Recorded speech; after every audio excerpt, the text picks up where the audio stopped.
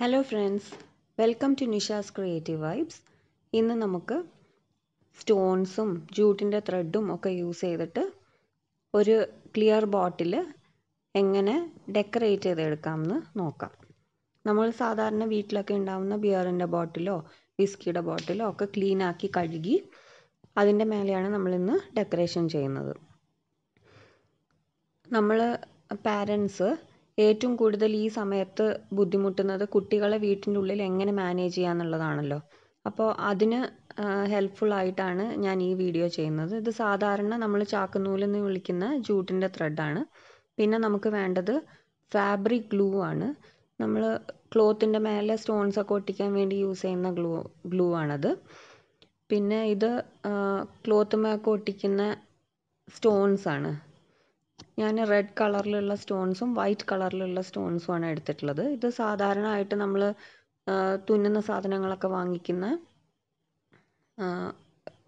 Shops ഉണ്ടാവുമല്ലോ, അവിടെ നമുക്ക് ഈസി ആയിട്ട് കിട്ടും. ഭയങ്കര കോസ്റ്റ്ലി ഒന്നും ആയിരിക്കില്ല. ഒരു പാക്കറ്റിന് 10-20 ആ ഒരു റേഞ്ചിലൊക്കെ തന്നെ നമുക്ക് എല്ലാവർക്കും കിട്ടും. അപ്പോൾ നമുക്ക് സ്റ്റാർട്ട് ചെയ്യാം.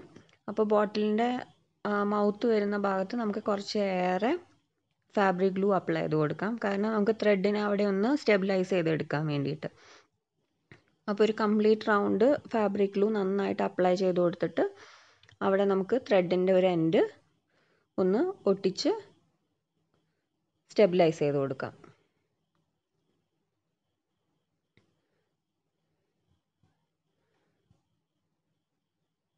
നമ്മളൊന്ന് ഫിംഗർ കൊണ്ട് സ്റ്റെബിലൈസ് ചെയ്ത് പിടിച്ചു കൊടുക്കേണ്ടി വരും കേട്ടോ.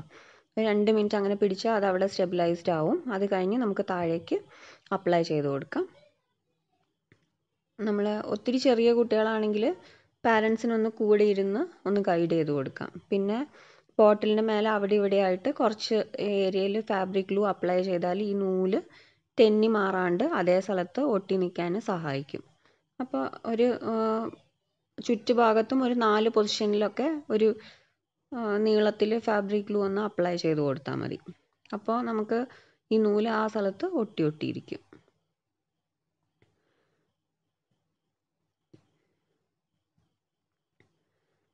ഇങ്ങനെ തിരിച്ച് കൊടുത്ത് ചുറ്റും അപ്ലൈ ചെയ്തെടുക്കുക.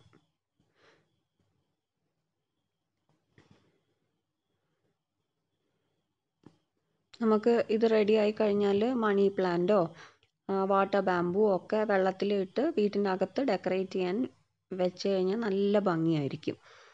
അപ്പോൾ പിന്നെ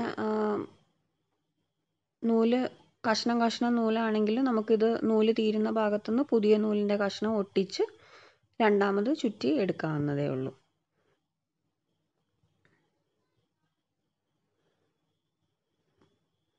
ഇപ്പോൾ എല്ലാവരും മക്കളെ കൊണ്ട് ഇത് ചെയ്യിപ്പിച്ച് നോക്കണേ.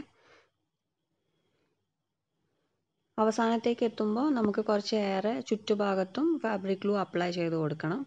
അല്ലെങ്കിൽ അതവിടെ ഉറച്ച് നിൽക്കാൻ വേണ്ടി ബുദ്ധിമുട്ടായിരിക്കും. അപ്പോൾ നല്ല സ്റ്റേബിളായി നിൽക്കാൻ വേണ്ടിയിട്ട് അടിഭാഗത്ത് ലേശം ഏറെ നമുക്ക് ഫാബ്രിക് ഗ്ലൂ അപ്ലൈ ചെയ്ത് കൊടുക്കാം. നല്ല ടൈറ്റാക്കി നൂല് ഓരോ ലെയർ ചുറ്റുമ്പോഴും ഇങ്ങനെ താഴേക്ക് ടൈറ്റാക്കി ഗ്യാപ്പ് കൂടെ ഈ ഗ്ലാസിൻ്റെ ബോട്ടിലൊന്നും കാണാത്ത രീതിയിൽ നല്ല രീതിയിൽ വേണം അപ്ലൈ ചെയ്തെടുക്കാൻ.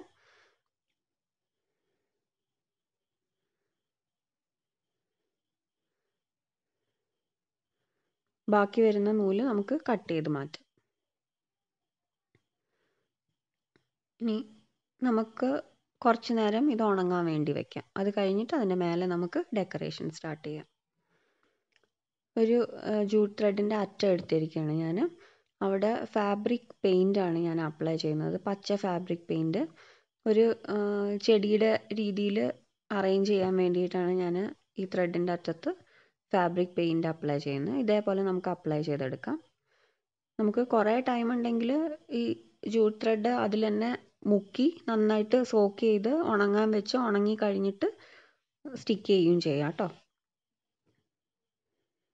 ഞാൻ എളുപ്പം കാണിക്കാൻ വേണ്ടിയിട്ട് ഞാനിങ്ങനെ ബ്രഷ് കൊണ്ട് അപ്ലൈ ചെയ്ത് കൊടുത്തതാണ്. എന്നിട്ട് നമുക്ക് അവിടെ നമ്മൾ ഏത് ഷേപ്പിലാണോ ഇത് ഈ സ്റ്റെം ഒട്ടിക്കാൻ പോകുന്നത് അതേപോലെ ഫാബ്രിക് ഗ്ലൂ വെച്ചിട്ട് കറക്റ്റ് അതിൻ്റെ മേത്തെ കൂടെ ഈ ത്രെഡ് ഒട്ടിച്ചു കൊടുക്കാം. നമുക്കൊന്ന് ആ ഒരു പൊസിഷനിൽ അതിനെ ഒന്ന് സ്റ്റെബിലൈസ് ചെയ്ത് 1 മിനിറ്റ് പിടിച്ചു കഴിഞ്ഞാൽ അതവിടെ ഒട്ടി നിൽക്കും. പിന്നെ നമുക്ക് കാണാമല്ലോ, ഈ ഫാബ്രിക് ഗ്ലൂ വെക്കുന്ന ഭാഗത്തൊരു വെള്ള കളറിൽ നിൽക്കും. അത് നന്നായിട്ട് ഉണങ്ങിക്കഴിഞ്ഞാൽ അത് ട്രാൻസ്പെറൻ്റ് ആയി പോവും. അതങ്ങനെ വൈറ്റ് കളറിൽ കാണില്ല. അതുകൊണ്ട് ഇത്തിരി ഗ്ലൂ കൂടിപ്പോയാൽ നമ്മൾ ടെൻഷൻ അടിക്കേണ്ട കാര്യമൊന്നുമില്ല.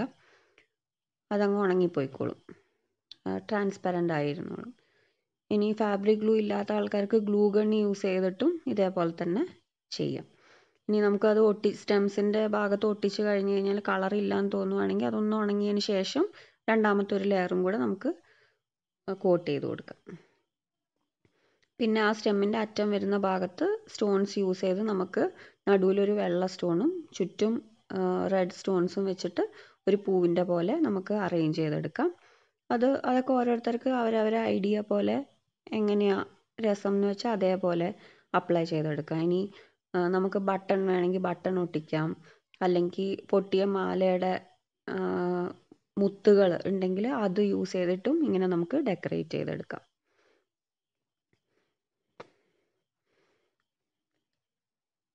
ഇനി കൈ കൊണ്ട് അപ്ലൈ ചെയ്യുമ്പോൾ ബുദ്ധിമുട്ട് തോന്നുന്നവർക്ക് ഒരു ഈർക്കില യൂസ് ചെയ്തിട്ടോ നമ്മൾ ബ്രഷിൻ്റെ ബാക്ക് സൈഡ് യൂസ് ചെയ്തിട്ടോ ഒക്കെ നമുക്കവിടെ ഈ സ്റ്റോൺസിനെ സ്റ്റെബിലൈസ് ചെയ്തെടുക്കാം. എല്ലാവർക്കും മനസ്സിലാവുന്നുണ്ടെന്ന് വിചാരിക്കുന്നു.